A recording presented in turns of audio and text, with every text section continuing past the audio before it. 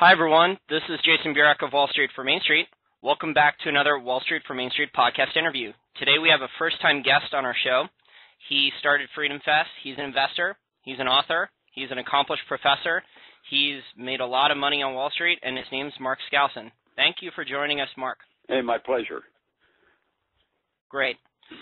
Now, Mark, in your opinion, is either political candidate or their corresponding political party capable of fixing the U.S. economy and putting the country back on the right track? Oh, yeah. As an economist, I recognize that there are marginal differences that can have a major impact, and Romney is clearly the better candidate than President Obama, especially for investors. He will maintain the low rates that were pushed through into the Bush administration. And, we investors fought long and hard for some kind of tax relief on interest and dividends and capital gains, and that will be maintained under a Romney plan. So while Romney is not a revolutionary or anything like that, I do think he will turn the economy around and will do a better job, just like Reagan did after Jimmy Carter.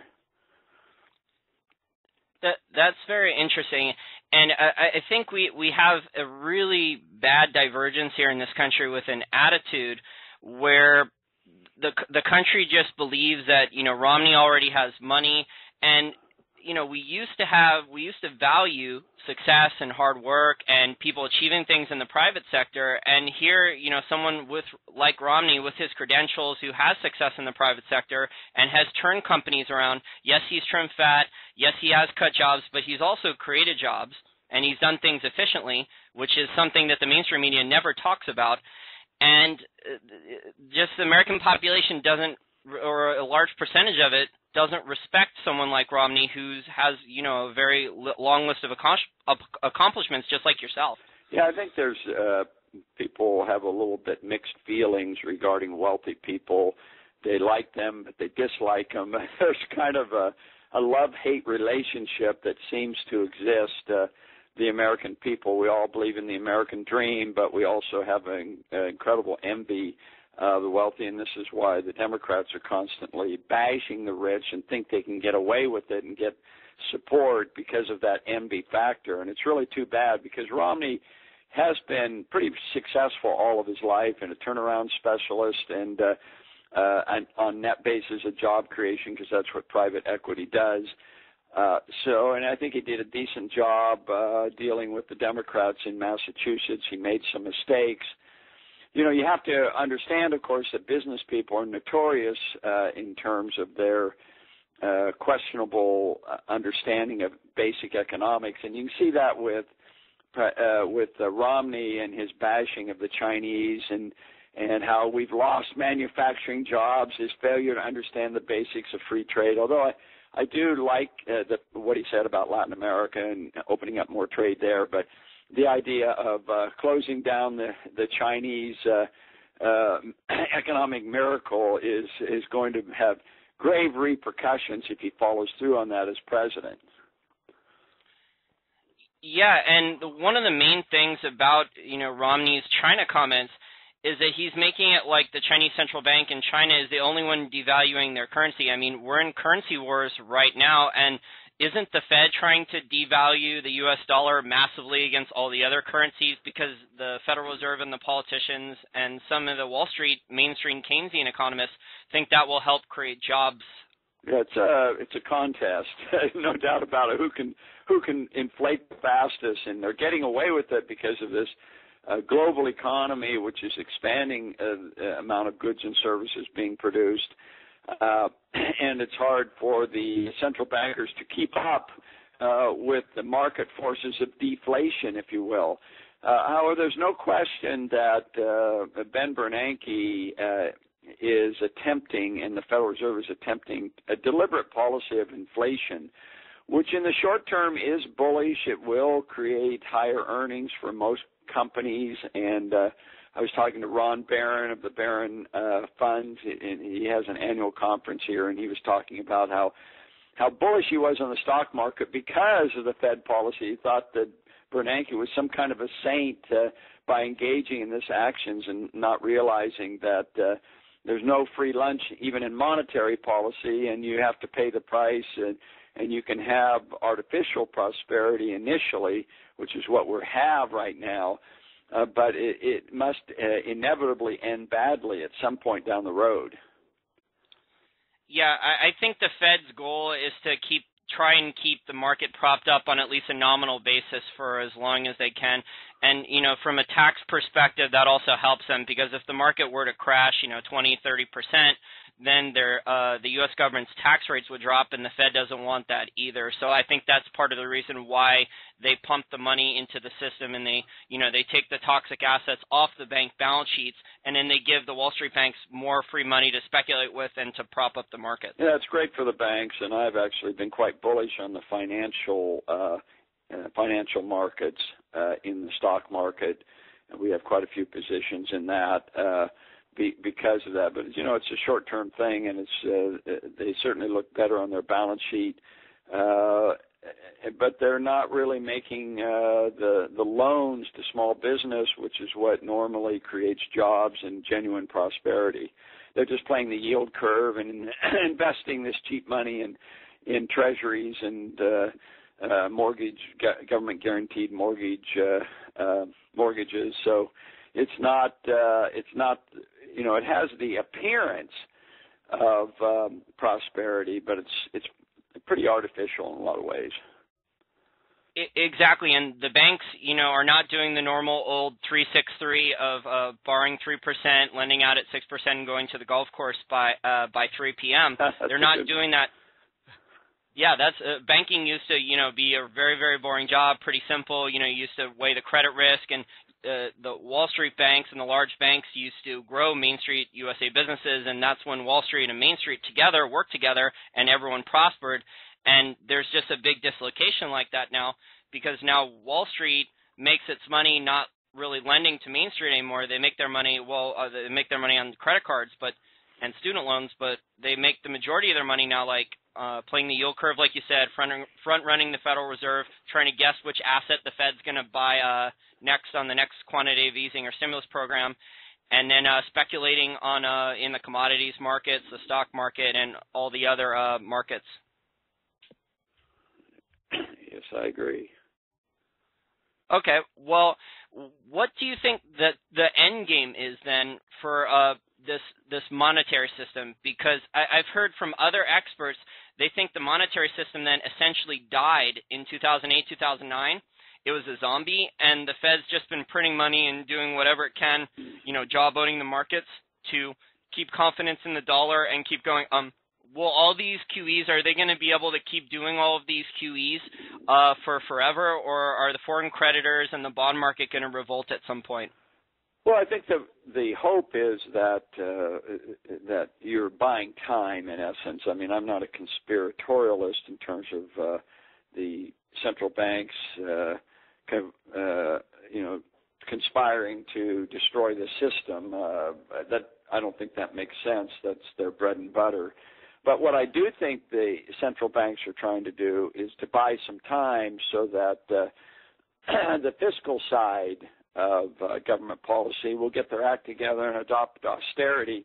They all have to adopt austerity. There's no question about it. That's the pressures that the economic central bank in Germany is imposing on Europe. And no matter who's elected president on November 6th, austerity is the name of the game in the U.S. So we have to reject the Keynesian model and turn things around. So, that's really what the end game is. And they think that by buying time and then adopting this austerity, the pressure will be relieved.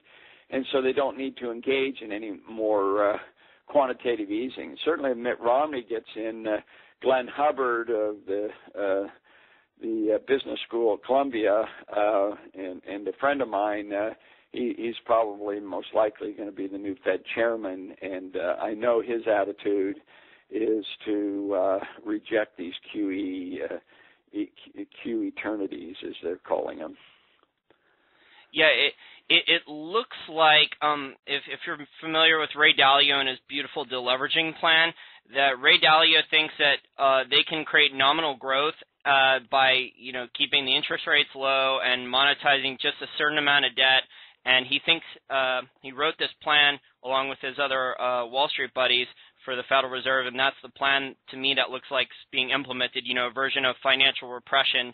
And that's until, the bond market or foreign creditors say enough is enough, I'm guessing that's the plan that's going to be kept. Yeah, I agree. Okay, well, let's change topics here. You have a great track record of making predictions others don't see in the markets. What potential predictions or black swans do you see coming to fruition that Americans in the markets are not expecting?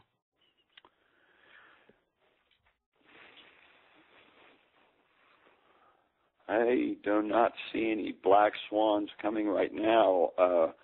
As far as we already know the fiscal cliff, and I'm talking here about the unfunded liability problem that we've gotten ourselves into with Social Security and Medicare. That's going to be just building constantly.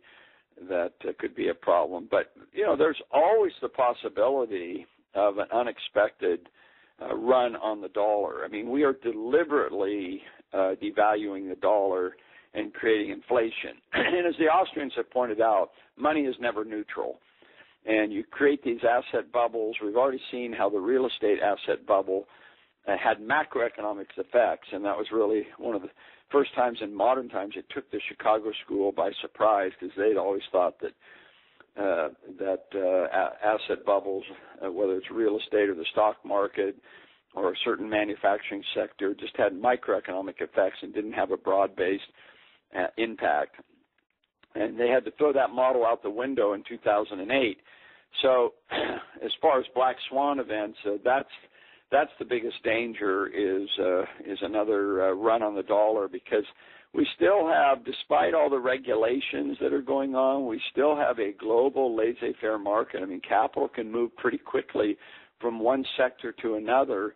And when you have kind of a leveraged, still highly leveraged monetary system based on fractional reserves, it's all built on confidence. It's a confidence game.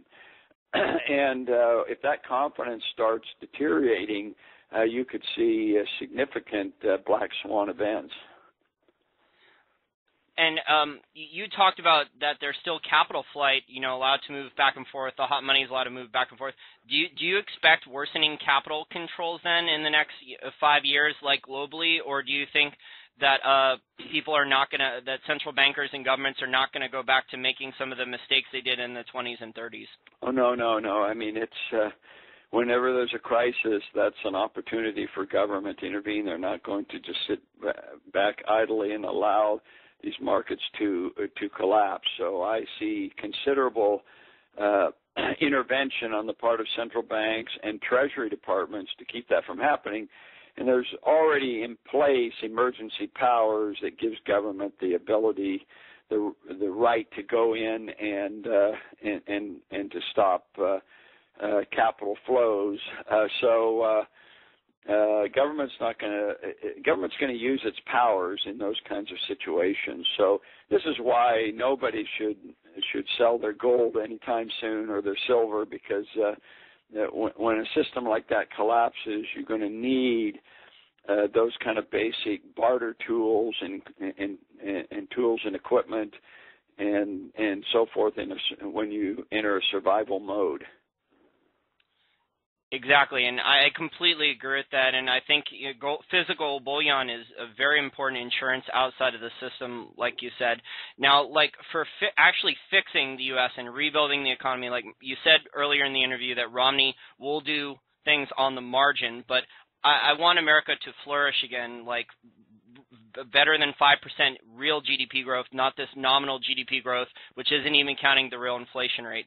So one of the reasons that will probably fix all this is if a viable third-party candidate gets elected. So what is your opinion about the next presidential election? Do you think that the American people are ready to elect a viable third-party candidate in the election after this one, like a Ron Paul or a Gary Johnson? Absolutely not. It's not going to happen. They talk about intervention. There's already considerable state rules that really discourage third parties. Yes, they get on the on the ballot, but look at the presidential debates, the way that's set up. You have to have 15% in regular polling in order to qualify. This is why Gary Johnson and the other third-party candidates are not in these presidential debates. I mean, Gary Johnson is polling, 2 or 3%, so he's not a big enough factor to get him like Ross Perot in the early 90s. Ross Perot came the closest to really developing a third party, but it was more a third man rather than a party.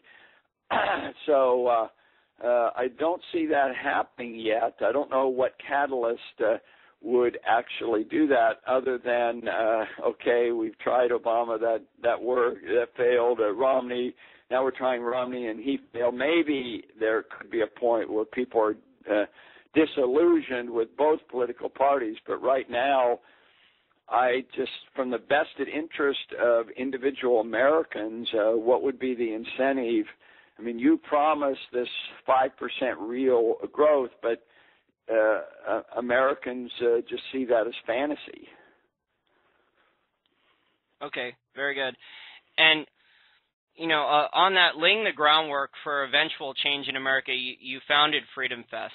So why did you found Freedom Fest, and are you finding more Americans are waking up to the truth about what's happening to the economy, to their personal freedoms, and to their corruption in government? Well, we're certainly getting a lot of publicity, and I've been talking to a lot of people about our Freedom Fest event next year, which is we're moving to Caesar's Palace in Las Vegas for the first time, and our theme is Are We Rome? And I mean, everybody I talk to, I used to walk into a room and nobody would say boo to me, and now I'm glad handing all kinds of people because they've all heard of Freedom Fest. It's a unique concept, and and it took years for us to develop. But my idea was, we have to fight against this herd of cats mentality of all going our separate ways, and as a result, we just have no real influence. And my idea is to bring together everybody physically into a conference once a year where we all gather, and there's strength in numbers, and we can be a very powerful force. And you talk about a third-party movement. Even though we're not a political party by any means, we're nonpartisan in that respect. Who knows what could come out of this, the idea of concentrating and coming together where the best and the brightest and everybody who's concerned about this.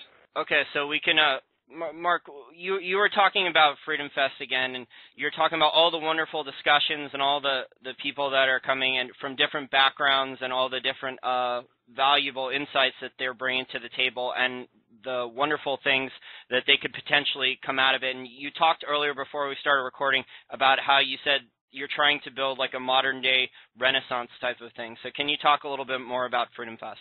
Yeah, so the idea behind Freedom Fest, and it is a unique idea because everybody has their own conferences and their own events, and it's like a herd of cats. Can you bring everyone together? And so it's kind of like the focal point idea of if there's a meeting place where you all meet, where would that be? And, of course, the answer is becoming more and more Freedom Fest. Everybody needs to show up, and we're growing very quickly, several thousand people. We started off with just 750 people, and now we have over 2,000 coming. And next year we're moving to Caesar's Palace, and our theme is Are We Rome? So we're growing, and we have an exhibit hall with all the freedom organizations and the free market think tanks like Cato and Reason and Heritage and so forth coming together. It took a long time for people to realize this is something that we need to do, where we can all come together and have a central concept, and we can build from that. So it's a great opportunity to learn because, like you say, Renaissance gathering, so we talk philosophy and history and geopolitics and investments and healthy living and science and technology, even music and dance and so forth. There's a little bit of everything. And so we get a very good mixed crowd of wealthy investors, intellectuals. We bring an intellectual feast to Las Vegas every year. So we're growing very quickly, and I hope all your listeners can join us. If you go to freedomfest.com, you can find out what it is. We are a for-profit event, not a nonprofit, so we don't compete with any of the nonprofits. We don't do any fundraising. You just pay the price, and you come to the conference, and you can learn and network and socialize and celebrate liberty or what's left of it. Great. And something I'm hoping I can make out of Freedom Fest in the next couple of years, and it's just not easy for most Americans to want to talk with other Americans about a lot of the topics that you guys cover at Freedom Fest. It's just not something that people want to speak about, at the office, at the cocktail party, a lot of regular Americans, because, some of the ideas that we discuss, that I discuss, like Austrian School Economics, it's not mainstream. The mainstream media doesn't like to talk about it.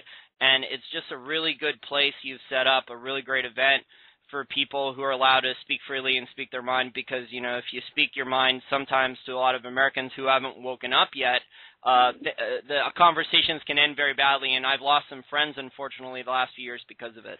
Well, that's true, although I will tell you that we get a lot of letters, testimonials, if you will, from people who are not libertarians, who come to the conference with an open mind, and they walk away saying, people were very civil with me, even though I'm not a libertarian. I learned a lot, and, they are on their way. So we try to stay away from this name-calling and labeling and this uncivil discourse that you see on Fox News and MSNBC and so forth.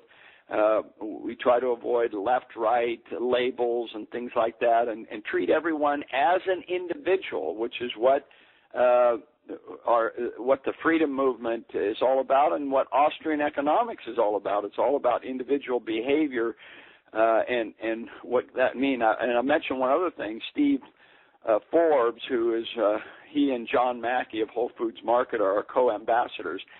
And they make a point of being there all 3 days. Now, there aren't very many conferences where people of that stature stick around for all 3 days. So that gives you an idea of how exciting this whole concept is. And Freedom Fest is a very unique event in that respect.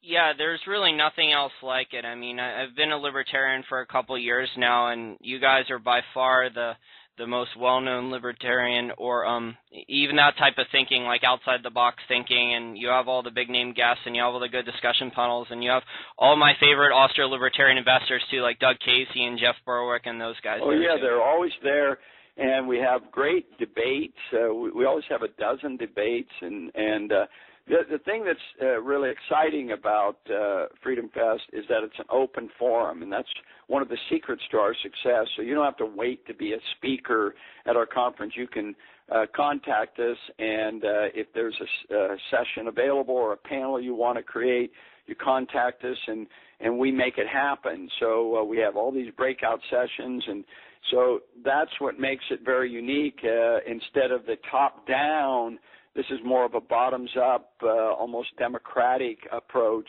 and it's been very powerful because there's a lot of young people out there, new authors, people who have something to say and contribute, and you seldom hear from those people when you go to the big conferences. It's always the big name, and we try to bring in people you've never heard of before, but they got something to contribute. Excellent. So it definitely sounds like something that I would be very interested in.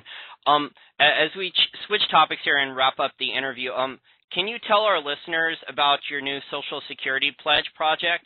And then also tell our listeners about a little brief summary of a few of your books. And you talked about a new book that you're working on, too, that I think our listeners would really like. Well, yes. I turned 65 on October 19th, and so at that point I'm thinking of signing up for Social Security. And actually in the early 80s, I burned my Social Security card in protest of the state pension system, which I think is very defective. And for a lot of reasons. And so the question is, what do you do with the Social Security money? I mean, you don't want to just turn it down, but my idea is to use that money for a good cause, and it's limited. In my case, about $1,500 a month. But with online banking, you can simply give your money to various causes, whether it's to promote free enterprise by investing in the stock market, or giving money to Cato, or Reason Foundation, or to Austrian economics to promote that with laissez-faire books or whatever. Student scholarships to Freedom Fest. There's all kinds of possibilities. It doesn't have to be just tax-deductible charities. So if you go to freedomfestpledge.org, I talk about what you can do with that.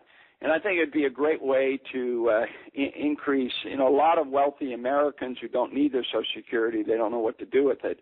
So that's my idea there. As far as my books are concerned, of course, I have quite a few books where I've talked about Austrian economics, and I have a book called Investing in One Lesson. And my latest book is called The Maxims of Wall Street, which is the first and only collection of all the Wall Street sayings. And I've got some good quotes from Ludwig von Mises in there and some other Austrians, so people might like that, The Maxims of Wall Street. And then I am working on a new book that'll be coming out in a few months, being published by Laissez-Faire Books. It's called A Viennese Waltz Down Wall Street, Austrian Economics for Investors. I've never believed that investing is a random walk down Wall Street, as Burt Macchio, who's a friend of mine, has advocated, but rather that it is a waltz, although sometimes, the question is it a Viennese waltz or is it a Tennessee waltz? And I think it can vary there, but the whole idea of a boom-bust cycle and applying that to the markets is a very powerful concept, and I've used Austrian economics all these years to write my own newsletter, Forecasts and Strategies, which people can find if they go to my website, markskousen.com. And I've been writing my newsletter for 33 years, since 1980, and I consider myself a survivor. And one of the reasons is because I've tried to apply what I've learned in Austrian economics. Excellent. And I've studied Austrian school economics, and I've looked at the conventional teachings. I did MBA program for a little while, and I dropped out because I didn't want to learn Keynesian economics. I took a class of it, and it didn't make any sense. And, I just got tired of learning all the theories like the efficient market hypothesis and the capital asset pricing model and the modern portfolio theory. And these types of theories, the markets are really not efficient at all. They oscillate mostly, in my opinion, between, central bank intervention, between greed and fear. And, using the lens of the Austrian school in particular will really, really help people out from that perspective, because it's always going to be contrarian, because it's not going to be taught normally in the mainstream and by the majority of universities. Well, I think it's a tool. It's not the only tool. I use seasonality and technical indicators as well that have nothing to do with Austrian economics. Value investing is a very powerful strategy that you can combine with Austrian economics to look for individual cases. But a lot of times you have to look just at the individual company and whether it has you have to make a prediction about the future. And so there is some uncertainty that's always in existence in the marketplace, even with the Austrian school. And if there's one thing that I be critical of the Austrian school is they tend to be pessimists, and they're always looking for the collapse, and they hardly ever take advantage of the boom phase of the cycle. So I think there's a lot to learn from the Austrian school, and to it's one of those areas that should generate a lot of interest. Very good. And just want to wish you, since you mentioned it earlier in the interview, a happy early birthday, Mark. Well, thank you. I appreciate it. And you've been a wealth of information today for our listeners, and hopefully we can have you back on soon for another podcast interview. It'd be my pleasure.